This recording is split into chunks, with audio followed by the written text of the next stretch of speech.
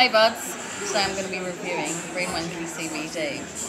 Now it retails at £3 and it's got 10 milligrams of CBD in it, so that averages about 30p per milligram, which is quite a lot. It says on it that it's a lightly sparkling mixed fruit flavoured drink with sugar and sweetness. Here we go.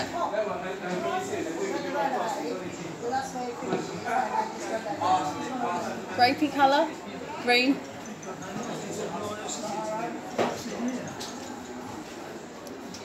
Fruity. It tastes a bit medicine-y. I think that's to do with the sweetness.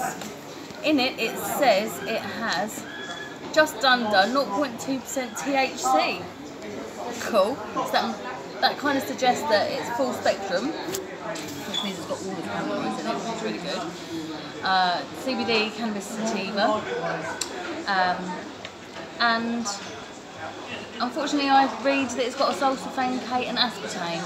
Now, it having aspartame in it is counterproductive for CBD. CBD regulates your body and aspartame deregulates, and it's really bad for you. So I'm afraid it'll have to be a thumbs down for Green Monkey CBD for now. Nice try guys, keep trying. Maybe use stevia next time because that's a natural sweetener with no adverse effects.